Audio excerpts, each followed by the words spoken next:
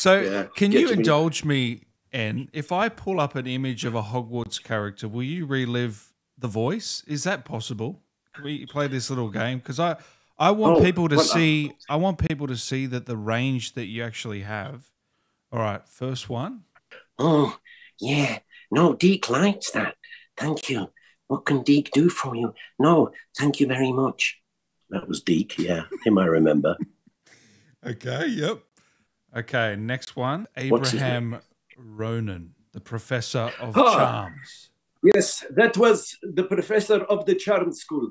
Okay, today we are doing charms, and this was a kind of Middle Eastern guy. He was more like this. You are doing very well. Thank you. That's right. That's Gerbold Ollivander. And here we have one made of applewood. But I think what you need is cedar. So I'm going to take this twig and I'm going to stick it up your bum. You see, that was just shades of John Hurt. Yeah, I can see that. Percival Rackham. No, I was Percival Rackham. Was he? I think, yes, I think he might have been quite like this. I'm not absolutely sure. I think there were shades of Richard Burton there. You know, the elves and the goblins and all those sort of people. Come over here. Yeah, I'm going to do all this and all that. Yeah. Do you remember the Goblin Banker? Yeah, I think the Goblin Banker. I think that might have been, because every time I think of goblin voices, I think of, yes, all that kind of stuff, you know. Yeah, I'm going to rip your liver out through you. Now, this is probably, might be my favourite of yours, Solomon.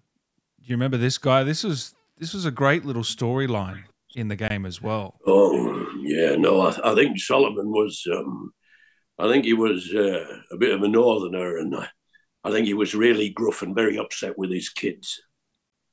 Very upset with his nephew, Yeah.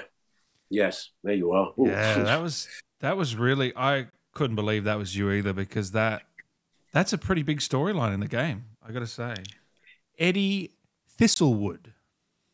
Oh, yes. No, I think Eddie Thistlewood, yes, because his sister, I think Eddie Thistlewood was really quite well spoken and just a little bit deferential.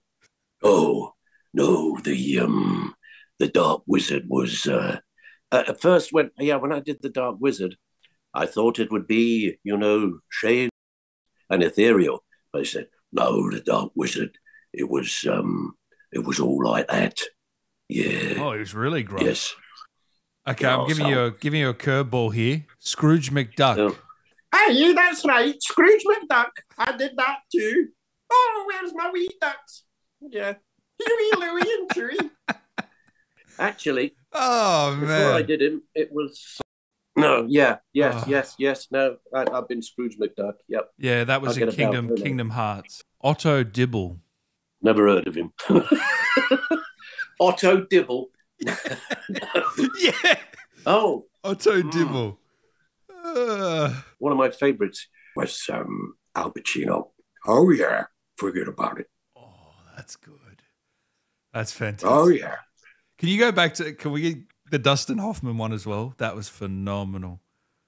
Oh, yeah, Dustin Hoffman. Well, there's a difference because a young Dustin Hoffman is kind of like that. And, he was squeaky and, it's like he nodded in his head all the time. But now he's got he became kind of gruff. If you listen to... he did, yeah. Kung Fu Panda is kind of like, which I can't do. No, you a croakiness. You nearly got but that's what I used to say about Al Pacino as well. If you watch things like Dog Day Afternoon, film you may or may not have heard of, or The Godfather, then there's a kind of, I need the money for Leon's operation. It's kind of breathy, but it's up there. But not. And voices change.